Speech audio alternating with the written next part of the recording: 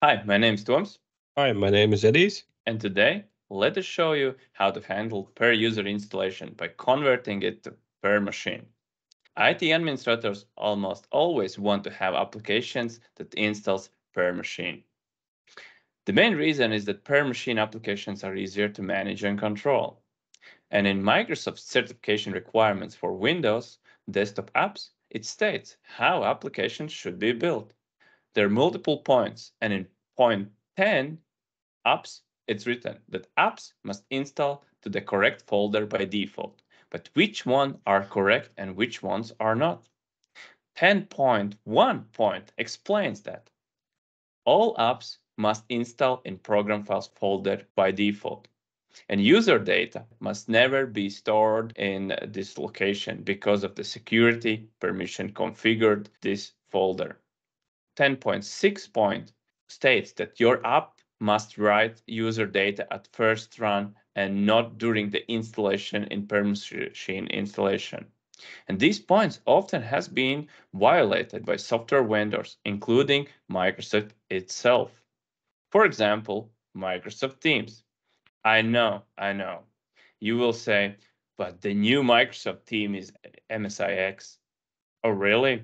So they are not having an MSIX package that installs also per user MSI for add-ins to work with Microsoft Office, right? Yeah, they actually installs it. Later, we will have an episode on how to package the new Microsoft Teams and the issues they are having right now.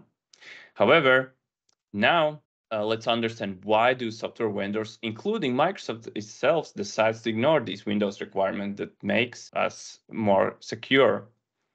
The main reasons are vendors have full control over automatic updates, and there is higher chance that installation will not fail because users do not have admin rights. Let's see how to handle one of these applications where you have files installed in per user locations and what to do if you are in situation like this.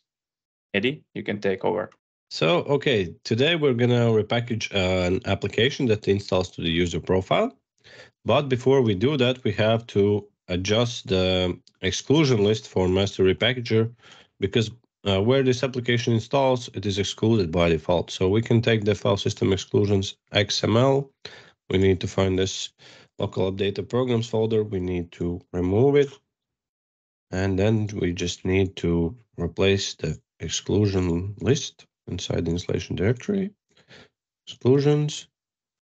Let's replace this. So let's launch master repackager. You could also do this with the user interface, but it's easier for me to do it with the file. You can do it also here if you want to. So we're gonna take the snapshot. We're gonna install our per user application, but we're not gonna leave it as is. We're gonna show you how to take this per user application and turn it into a per system application. And in this case, it's really easily doable because the application stores the settings inside app data roaming instead of the installation directory of the app itself. So when we move it to program files, we will not have a need to modify permissions, which would be a security issue. You should never add write permissions to program files folders. That is considered a security issue. So we're going to be okay with that. So the snapshot is taken. Let's install the application.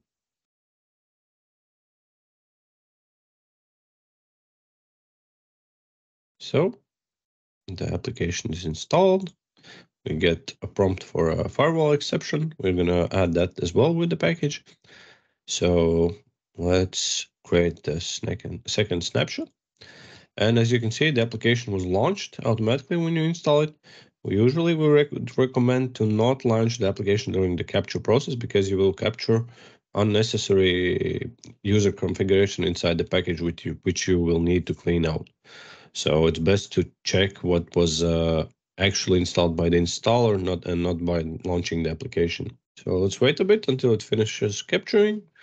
So it's done. Let's check what files have been captured. So Looks like Edge decided to update during the packaging process, but that's not the problem. We can just exclude it. We'll not need Edge. So let's check. We have a desktop shortcut.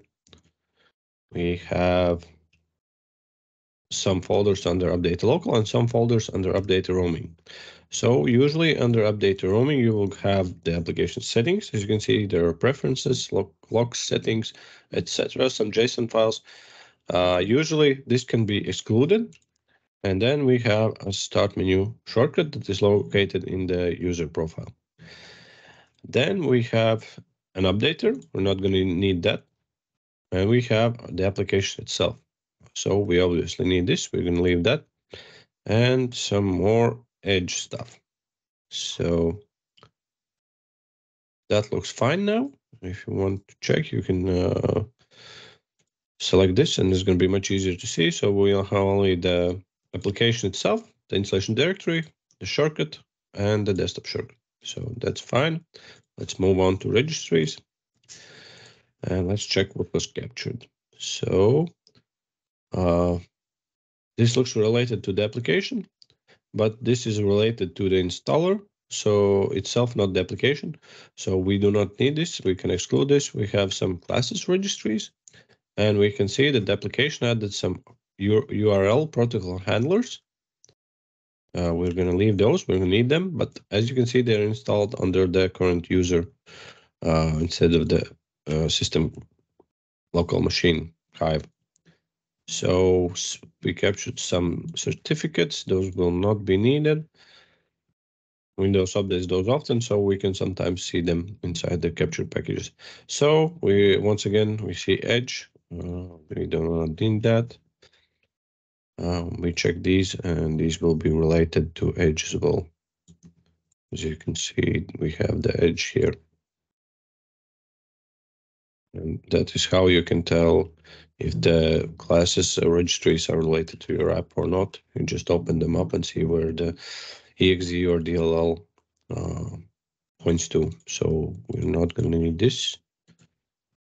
And then we have, once again, some Edge related stuff. So this is Edge. This is Edge. This is Edge. And this is Edge. So let's remove that. Remove that. Show only included. So we have only the registries for the URL protocol handler. So let's click on next. And here we see the general information about your application. All of this looks fine, so we can build the MSI.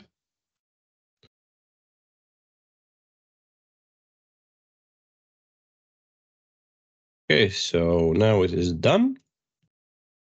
We can close master repacture. I will make a copy of the MSI. It's a good practice to have a working copy of the repackaged application in case you mess something up. So here we go inside the files view, and we can see that it was added under the local data, programs, and the Kerberos folder. We can just take this folder, move it to program files. We will need to delete the programs folder. It's not going to be needed anymore under local app data. And if we go to registries, here we will see two keys. One is the product name, one is the classes. So this was the URL handler, but the product name keys, those are generated due to MSI rules. When your installer installs files and folders to per user locations, the component key path must be a registry key that is installed to the HKCU. So when you move your application to the program files folder, this is not going to be needed anymore.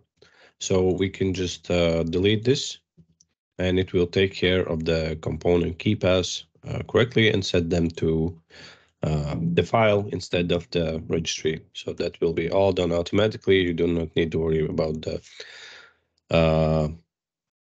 key paths. So, and now we need to move these URL protocol handlers from the HKCU to the HKCR. The easiest way how to do it is just click on the first row, hold Shift, click on the last row, and then you can press replace cells, and you can just replace the root with 0. This is useful because if you would try to replace just the number 1, you would replace other entries as well, so that's not useful for us. So the replace cells value feature should be used to do this. So we have moved this, but we need to remove the software classes from the key, and we can just do this and replace all in this table. I made a mistake. I think yeah. Let's just revert back and do that again.